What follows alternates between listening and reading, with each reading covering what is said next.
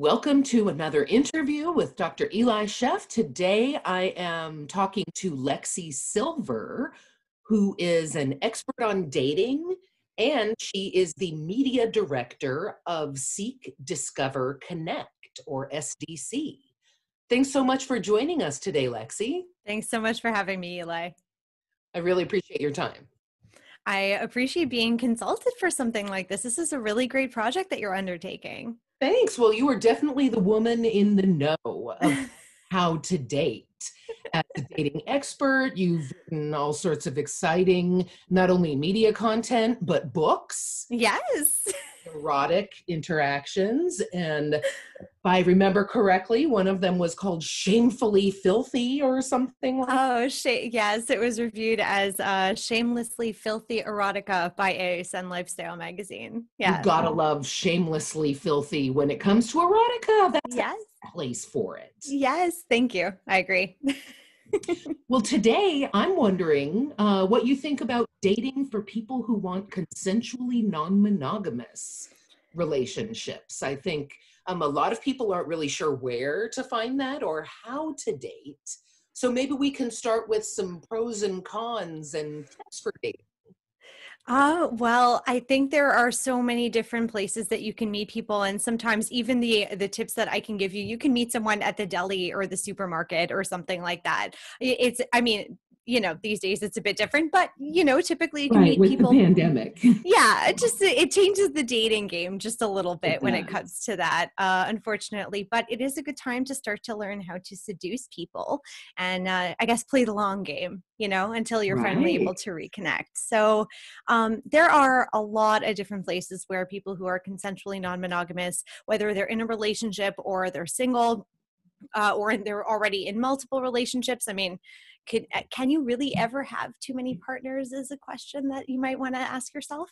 So, there are places like, for example, SDC.com, which is made for open-minded people. So if you identify as just open or swinger or monogamish or poly, you can find people who are also open-minded and have that kind of orientation too when it comes to their relationships. So you're already you're already getting into a scenario where you have a higher chance of connecting with people who are like-minded. And there are other dating platforms out there as well that are made for people who are open-minded. And, under other circumstances, of course, there are tons of clubs, and there are swingers clubs, sex clubs, where you don't have to go to have sex. You can just meet people there. And for me, that has been a really great way to meet a lot of people who are open-minded. Maybe nothing happened with them, but just great people to talk to, and then meeting other people through them as well. That is a really wonderful way. Having a meet and greet kind of event at these kinds of clubs is a wonderful way to do that. And sometimes it's outside of a sex club. It could be a meetup at a restaurant where just a bunch of people from a Facebook group meet up and talk to each other and, get to know each other a little bit better. Those are really fantastic ways to do that. And as you can tell, these are all assisted by digital technologies that we have available to us. So that helps make dating a little bit more accessible. Is there So anything you would recommend people avoid if they're trying to find consensually non-monogamous partners? I think there are a couple of mistakes that people tend to make when they're first starting to open up. So on the part of couples who are walking into a scenario where they want to either just experiment sexually and be, kind of enter a different phase of their life and just have a threesome or try something like that and see where that goes. I find that sometimes couples don't talk to each other enough about what it is that they are looking for or what their expectations or hopes might be when they are walking into this scenario. So often what ends up happening is that once you're starting to date, if you're in a dyad, if you're a couple, both people start to maybe argue about what it is, the fact that they're not aligned on what's going on. Maybe the kind of person that one person is looking for is not the same as what someone else is looking for. We all know it's hard enough to have chemistry with one individual, let alone two at the same time. So it does complicate things. So I think a lot of couples go into dating And they just assume that it is going to be kind of easy for them to find somebody, or that they're both going to click with the same person. And that is not always the case. It is obviously, it can be the case, but Right. I think having those false expectations going into it, not talking to each other first before you both agree on how you're going to do it. And also, if you're a couple and you are, for example, on SDC or another dating platform, you both should agree on who is going to manage the account and how you're going to manage incoming communications from people who are interested in dating both of you. How are you going to manage different kinds of scenarios where you could be potentially meeting somebody, for a date, and how is that going to go? So there has to be a ton of communication even before you get into the dating part of it. So you can walk in knowing that you've agreed upon these basic terms, and then you can discuss from there of how you want to go.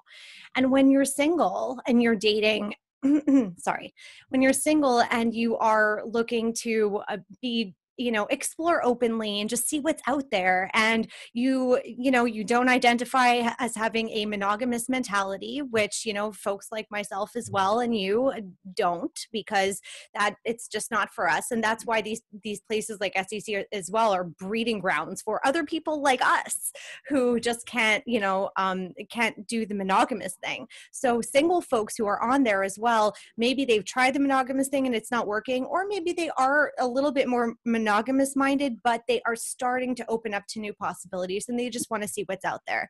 So for single folks who are starting this off, sometimes things that they do wrong is be a little bit too aggressive. So if, for example, that can be a thing.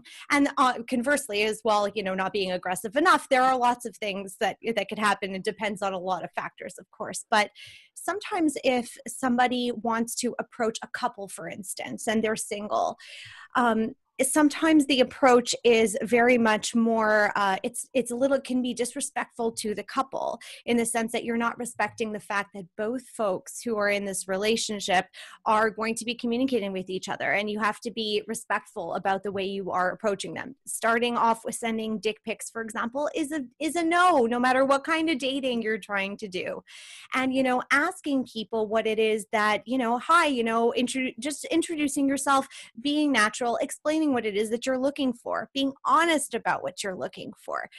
I think that's super, super crucial. So being respectful, communicating with each other if you're already in a couple or in any other kind of relationship, making sure you're always on the same page about what's going on. I think those are things to do that people tend to do wrong when they're first starting this entire experience. Oh, and one more thing.